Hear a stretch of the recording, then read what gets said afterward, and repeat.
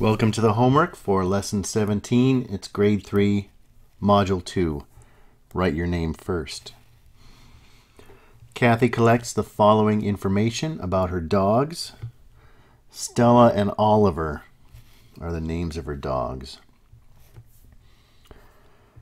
And we're going to use these little tables here about Stella and Oliver to answer these questions. Estimate the total weight of Stella and Oliver. So we'll say we're going to estimate. So we're going to round. And we're looking at the weights. So we'll round to, I think we'll just round to the nearest 10. So 32 is this little wavy equal sign, means about. It rounds to about 30, that would be the nearest 10. And 7 is closest to 10 than 0. So we'll add 30 plus 10, 40, and that's 40 kilograms.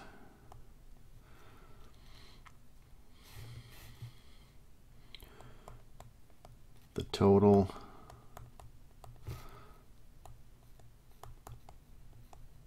weight is about 40 kilograms.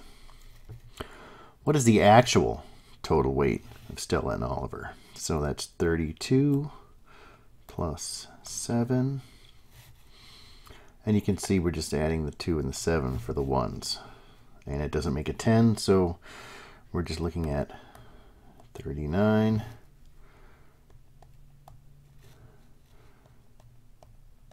The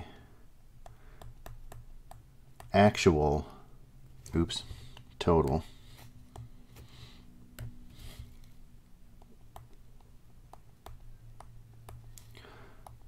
is 39 kg. Now we estimate the total time Kathy spends giving her dogs a bath. So we got to look back up at the tables, and we're looking at 36 minutes and 25 minutes. So let's see, 36. We go to the nearest 10. That's a little closer to 40. And the other one was 25.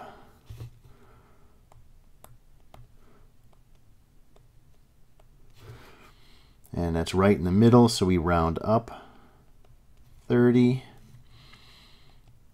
40 plus 30, we're just adding 10s here. 70.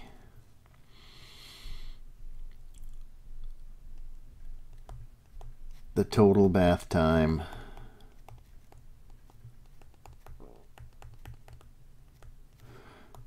is about, because this is an estimate, that's our keyword, it's about 70 minutes. What is the actual total time? So that's 36 plus 25. And mentally we can see we have 50 here, and this is going to be another 11. So that's going to be 61. The actual total time is 61 minutes. Explain how estimating helps you check the reasonableness of your answers.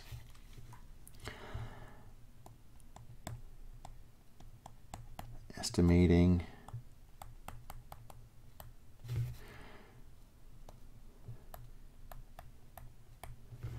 makes easy numbers to add, right? Because we're adding 10s. When we round to the nearest 10, we're just adding 10s.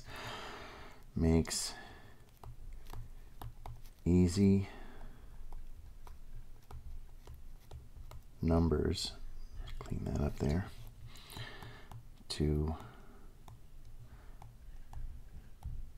add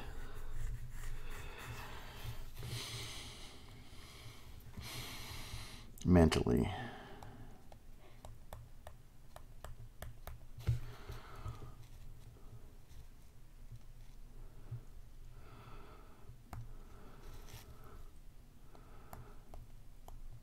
If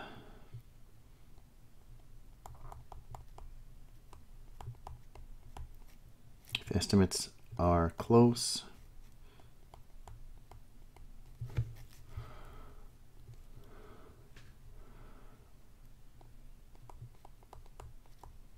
actual totals are good.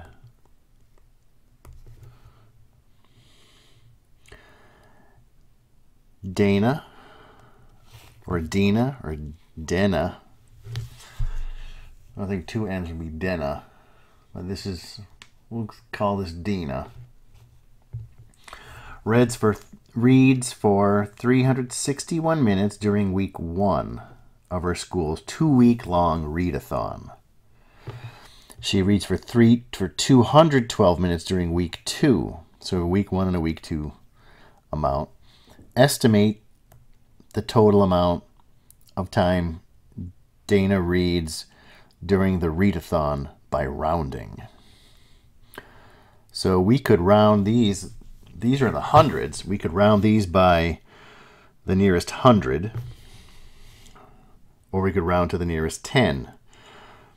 Either one would probably give us pretty easy numbers to work with, but let's round to the nearest 100 and see what happens. 212 is about, that's our week 2 total. That's about 200. That's a closer 100. And 361 would be a little bit closer to 400. 200 plus 400 equals 600. So the total time is about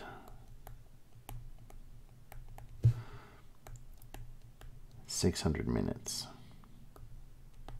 MIN is our abbreviation for minutes. Estimate the total time she reads during the readathon by rounding in a different way. So we rounded by hundreds the first time. This time we'll round by tens. Maybe you did it by tens the first time. You can do it by hundreds the next time. So it's just a different way. So we had 212. The nearest 10 there would be 210. And for 361, the nearest 10 would be 360.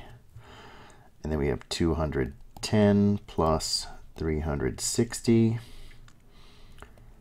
is, well, you can see our hundreds. We're going to have 5 hundreds. And our tens, 10 and 60 isn't going to make another 100 for us. So we're going to have, we can just look at the digits and add them together mentally without having to bundle anything. 570.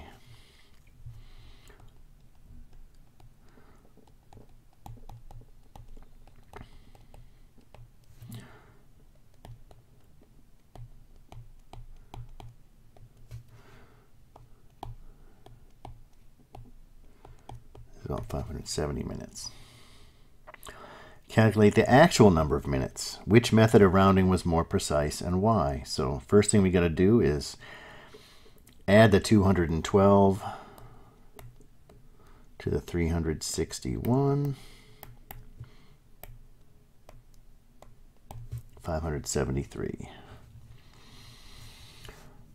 Probably I should have not written that exactly in the middle of the space that I had to work in, because now I'm going to have to write some more. Let me do that over again. 212, 361. I'm going to put it over here now. 573. Now I have more space to write, because I'm going to have to write probably a sentence or two to answer first this question, and then the why. I'm going to have to write at least another sentence for that. So I need plenty of space to write here. Which method of rounding was more precise? It was the rounding by tens.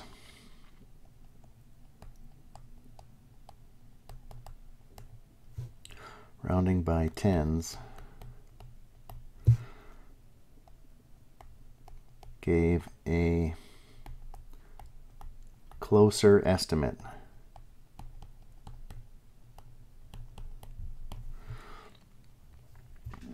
Right, because that was only off by 3. That was only off by 3 minutes. And rounding by hundreds had us off by, well, a lot more than 3. Why?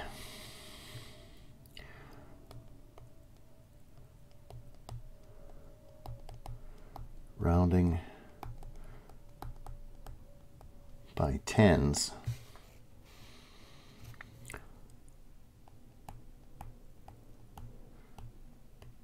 right? So when we rounded by hundreds, just, I mean, we're going to think about how to say this.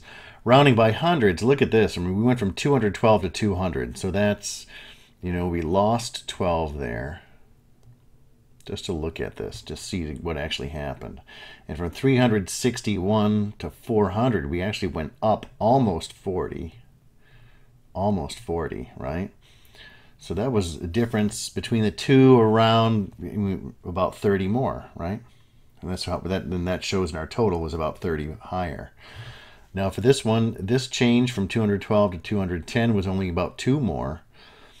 And then from 361, we only shaved down a point, 1 point. So rounding by tens changed our add-ins a lot less, right?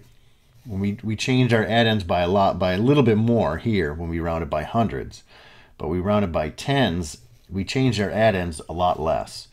So rounding by tens changed our add-ins less.